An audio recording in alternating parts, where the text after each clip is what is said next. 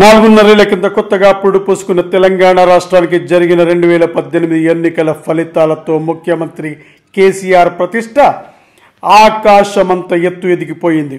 తాను ముందుగా చెప్పినట్టుగానే 100కు 100 దరిదాపుల్లో అసెంబ్లీ సీట్లు టీఆర్ఎస్ పార్టీ దక్కించుకోవడం అన్నది ఎవరి అంచనాలకు అందని అద్భుత విజయం. అందరూ కలిసి ఒక్కడిని ఢీకొట్టినా, ఎందరూ ఎంతగా విమర్శించినా టీఆర్ఎస్ పార్టీకి కనీసం దరిదాపుల్లోకి కూడా వాళ్లు రాలేకపోయారు. ఈ ఎన్నికలతో కేసీఆర్ ఒక దైవ బలుడిగా, మహాయోధుడిగా, బాహుబలుడిగా తెలంగాణ ప్రజల దృష్టిలో ఎదిగిపోయారు. తెలంగాణ ప్రజలంతా ఈ రీతిన ఘన పట్టాభిషేకాన్ని అందిస్తారని మహా రాజకీయ విశ్లేషకులు కూడా ఊహించలేకపోయారు.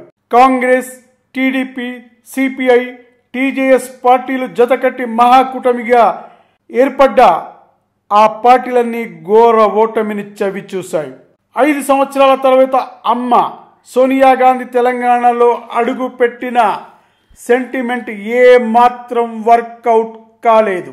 రాహుల్ బాబు విమర్శలు గాలిలో కలిసిపోయాయి. రేవంత్ రంకెలను ప్రజలు లక్ష్య పెట్టలేదు. ఉత్తమ్ మాటలు ఉత్తుత్తి మాటలే అయ్యాయి. కోదండరాం గారికి ఇక వానప్రస్థ ఆశ్రమమే.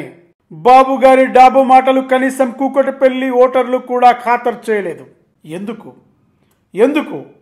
ఎందుకు ఇలా జరిగింది? మహాకూటమికి ఈ ఘోర పరాభవాన్ని తెలంగాణ ప్రజలు ఎందుకు అందించారు?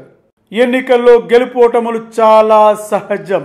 రాష్ట్రం ఆవిర్భవించిన మొదటి ఎన్నికల్లో కూడా టీఆర్ఎస్ పార్టీ ఇన్ని సీట్లు సాధించలేదంటే కేవలం ఇప్పుడు ఒకే ఒక కారణం తెలుస్తోంది. అది సుస్థిర పాలన. ప్రజలు ఇప్పుడు సుస్థిర పాలన కోరుకుంటున్నారు. నాడు బీజేపీకి లోక్సభలో అంతటి విజయాన్ని అందించింది ఈ ప్రజలే. ఓటర్ల దృక్పథంలో చాలా మార్పు వచ్చింది. కులం, మతం, ప్రాంతం లాంటి సెంటిమెంట్లతో ఇన్నాళ్లు ఆటాడుకున్న రాజకీయ పార్టీలకు ఇప్పుడు ఓటర్లు చరమగీతం పాడుతున్నారు, గట్టిగా బుద్ధి చెప్తున్నారు. రాజకీయ పార్టీలు ఇప్పటికైనా సంకుచితత్వాన్ని వదిలిపెట్టి అభివృద్ధి వైపు, ప్రజల బాగోగుల వైపు ఆలోచించి ప్రగతి ప్రణాళికలు రచిస్తే అవి ఇక ముందు మనుగడ సాగిస్తాయి.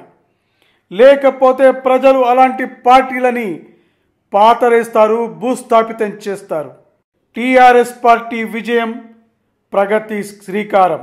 ప్రజల్లో వచ్చిన భారీ మార్పుకి అపూర్వ సంకేతం. జై కేసీఆర్, జై హో కేసీఆర్.